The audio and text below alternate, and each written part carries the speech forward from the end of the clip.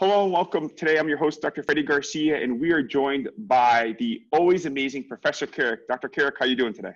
Good morning, Freddie. I'm doing great. Yourself? I'm fantastic, especially when I'm joined by you. This is a rare treat. I decided to hop on and do a quick interview with you because in January 11th through 13th, you were presenting TBI, Advancements in Diagnosis and Treatment, a 3-day event. So I had a couple questions for you. The first question I had is, why did you take the time out of your busy schedule to create this? There's been such advances in concussion, traumatic brain injury over the last couple of years that if you're in the business of helping people with head injuries, you really just don't have time to keep up to date. There is so much that is happening.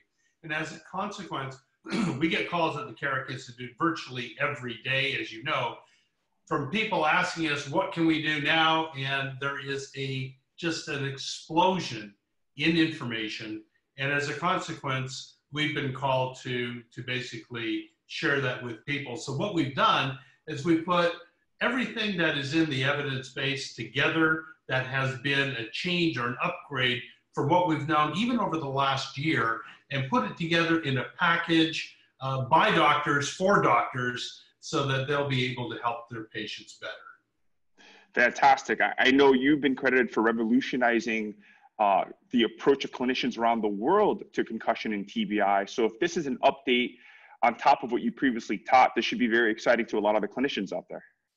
Well, it's exciting to me because, as you say, we did really have a big footprint, and really, you know, according to the media and the press, we've been in the spotlight for the last 40 years specific to this type of treatment of traumatic brain injuries. We've had successes and failures, but by the large part, we have really seen from celebrities to the person next door throughout our time. We have a responsibility, therefore, to even do it better. And in fact, today, I do it better than I did last year. And last year wasn't so very bad, but this year is it's just marvelous. So our goal with this educational sharing is to allow physicians from all disciplines to be able to do things better than they could have done before in their service of humankind. So it really is a clinical applications lecture by clinicians for clinicians.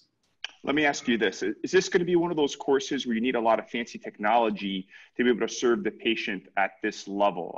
I know a lot of doctors who study those, who follow those with the functional neurology paradigm of care sometimes get a little scared of all this fancy equipment. Is this one of those courses? Exactly not. In fact, what we're doing in this course, this is a hands-on course of what you're going to see at the bedside or on the field, for instance, or in the ring, if you would, when you're treating people with head injuries. The reality is, even for those clinicians that have the bells and whistles to deal with, in the day-to-day activity of their patients, the bells and whistles aren't always on the patient. You need to be able to develop the skills of observation and interpretation of what you're seeing to be able to make a big difference. So this is, we're not going to say bare bones, but it's about as naked to the truth as we can get in regards to giving clinicians the skills of observations to know what tests to do, how to do them without the bells and whistles.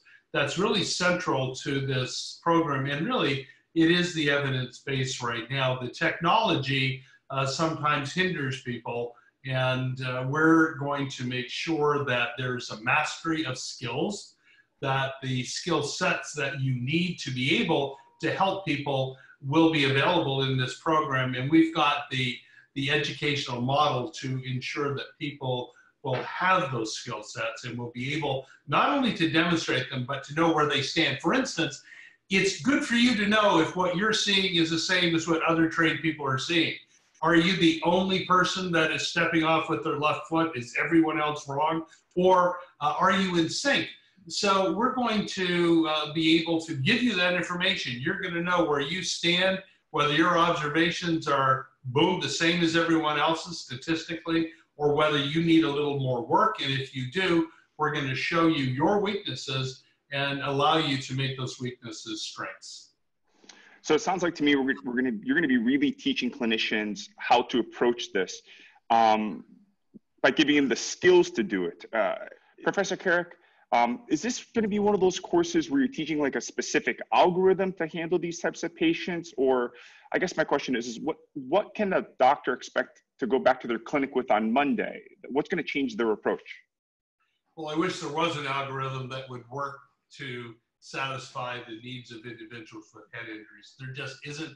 It's too varied, it's too complex. So the answer is no, we're not going to give them an algorithm or a flow chart, but what we are going to give them is the skill sets to be able to go through in a very systematic fashion an examination that is treatment-based, which means to say the skills that are necessary to devise a treatment plan that is specific for individual needs without the need, if you would, of high technical equipment, but the ability to be able to quantify the outcomes of their treatment, to be able to look at that treatment from a statistical lens and know for sure whether or not you've made a significant change in an individual or whether you haven't. And that is the goal of what we're going to do in an interactive format. And it's an exciting journey that should be able to guarantee skill acquisitions that scholars would not be able to get under ordinary training types of experiences. And whenever you have an event, ordinary, it never is, because I know you're meticulous in regards to the quality of the education that you are always teaching about, as well as the Carrick Institute as a whole, but also the way you deliver the education with your longitudinal learning models, things that you've researched at all the universities that you work with, delivers a better learning experience. So this should be another amazing event, again, presented by you. The event is January 11th through 13th, 2019, titled TBI, Advancements in Diagnosis and Treatment. Professor Carrick, thank you so much for your time today. I know you're very busy, but I know this is gonna help a lot of scholars out there and change the lives of even more patients. So thank you for your time today. I hope so. Thank you, Freddie.